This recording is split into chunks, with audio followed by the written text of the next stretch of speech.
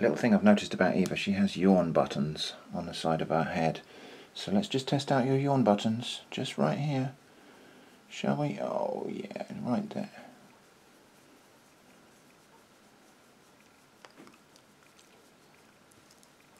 There we go. Yawn buttons.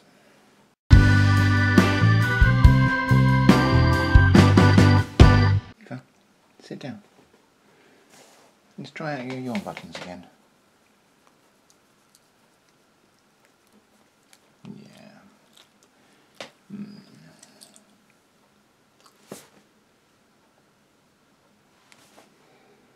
But no, your ears are better like that. There, wear them like that. Much nicer. Okay, so today we are at Yawn Shore. It's a lovely day actually. It's the 5th or 6th of January and it's a little bit chilly, but it's a beautiful bright day, and so we're just going for a stroll along the shore and, as always, looking for interesting things we can find along the way. So today I'm looking for a particular shape of stone, and I'll show you what I mean in a minute. Actually, we'll have that as well. There's a bit of sea glass there. Nice little bit of polished green sea glass there. We'll have that. But I'm looking for a particular shape of stone which is not uncommon on these shores, but also not all that common. When I find one, I'll turn the camera back on. So this is the sort of thing I'm looking for today, which is just cylindrical flints, and they're quite unusual, but on this particular beach not completely uncommon. So I'm just going to pick up a bunch of these and take them home, because I have an idea for what we can make out of these. I've also just found this rather interesting piece of, I think this is a piece of banded agate here on the beach. It's got some interesting banding inside the rock there. That's not a fossil, that's just a natural formation, but it's a nice red colour, so I think we'll take that home as well. Okay, so this is what we succeeded in finding today. It is probably enough for the project I have in mind, which I'm not going to tell you what it is, unfortunately, so you're just going to have to wait and see. But I found this one, which is very interesting, because it kind of looks a bit like a shark's tooth, but of course it's not. These are not teeth or bones or anything. These are just pieces of flint. Found one actually that's got a hole all the way through it. These are formed from the silicate remains of sponges millions of years ago. And of course we've got this little piece of banded agate here that, let's see if we can get a good look at that. See those band formations in there. Let's see if I can maybe take a slice of that or something, and then see what we can make out of that. Okay, now I'm conscious that quite a few times over the last few weeks in videos I've said, hey, here's a cool thing I may feature in some future video, and then I don't always get back to it. So sorry about that. I have got a couple of big projects, well, not big projects but long projects on the way, both of them to do with carving rocks that I picked up on the beach, both of them kind of inspired by Bobby Duke Arts. If you haven't visited Bobby Duke Arts' channel, strongly recommend a visit over there. I'll put a link in the video description. He's inspired me to have a go at carving stones and things and other materials that I find on the beach. But those projects are still in development at the moment. They're going to take more than a week to complete, so they are being worked on. And here's a tiny sneak preview of what they are. One of them is an attempt to use barnacle coral and tile to make a pendant. The other one is I'm going to try to drill a ring out of a piece of flint. Both quite ambitious as starter projects, but anyway, let's try something just very quickly. So I've got this piece of banded flint or banded agate or something. Anyway, it's this banded material that we've got that I picked up on the beach today. So I'm just going to try wet cutting this with a diamond wheel using my little rotary tool. I'm just going to try cutting through about here so that we can see if those bands do extend all the way through the material, see what it looks like inside. So I've got a tray of water here that I'll keep dipping it in. I've got my little diamond wheel and I've got my rotary tool. Now I'm using electricity near water, but this is only a 12-volt tool and it is plugged into a power supply with an RCD, so I feel like I'm fairly safe.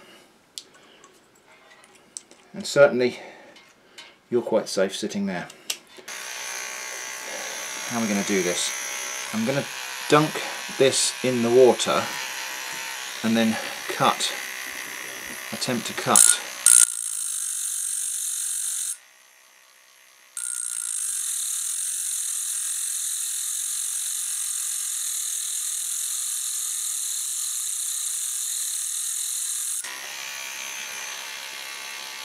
Let's just stop and take stock.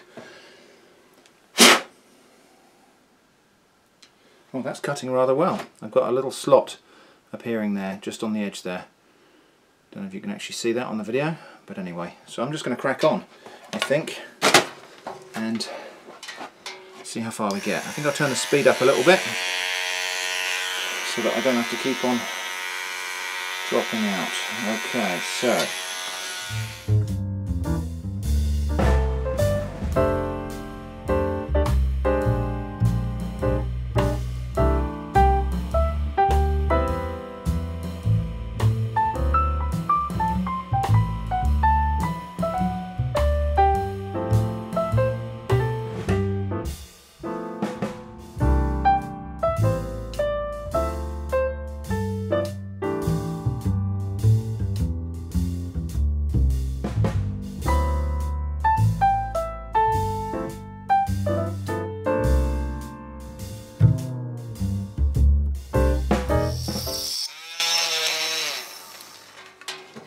Okay, here we go. Now, you're going to see this the same time I do. So, oh, that's a slight disappointment. I was hoping there were going to be all sorts of pretty bands of colour inside of that rock, but no, it's just plain old red. I mean, it's quite pretty when it's polished, but I was expecting to see bands of white and red inside of there. We'll just smooth off those little nubs and we'll let that dry out in case it just needs to dry out before the pattern can be revealed. So there we are. That was a slight disappointment really. The bands on this material do not go all the way through. It's just kind of rather boring, dull red inside. Never mind. That was an interesting experiment anyway. I picked up these sponge cloths for about a couple of quid in the hardware shop, so I'm going to have a go and see what we can do with these on the laser cutter. They're made of cellulose and cotton, so that should be interesting. So let's have a go at cutting them. Okay, well that's interesting. They were damp when I opened the pack, so I think we better let them dry out before we have a go at doing anything with them. Okay, so we're just going to try cutting a simple star shape out of one of these sponges. See how far we get with that.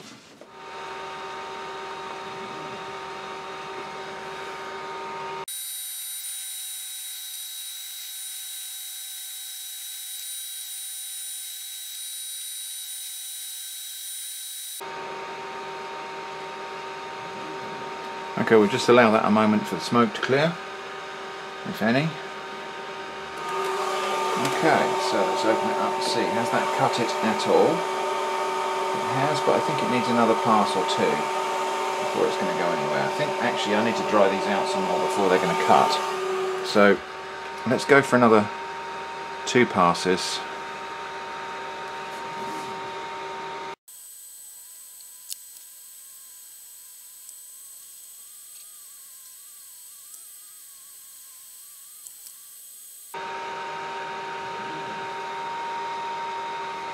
Okay, so that's 3 passes at 100% power at 300 millimeters per minute, and so yeah, not really cutting that, and that I think is where this material is still slightly damp from where it came out of the packet. So we'll try again when it's dry, not on this video though. We'll try again when it's dry, it might cut better then. So I guess if you wanted to make some laser proof gloves, this might be the stuff to make them out of. We're going to be trying to use this laser engraver to make some invention dice, which I intend to give away in a future video quite soon now. So I'm sorry this has been a bit of a mishmash of different projects half completed. There are a few things in the pipeline. I hope you'll stick around and wait for those to come out. In the next couple of weeks or so I've got a couple of nice interesting projects coming up which are different to a lot of the other things I've already done on Atomic Shrimp. Thanks for watching, and I hope to see you again soon.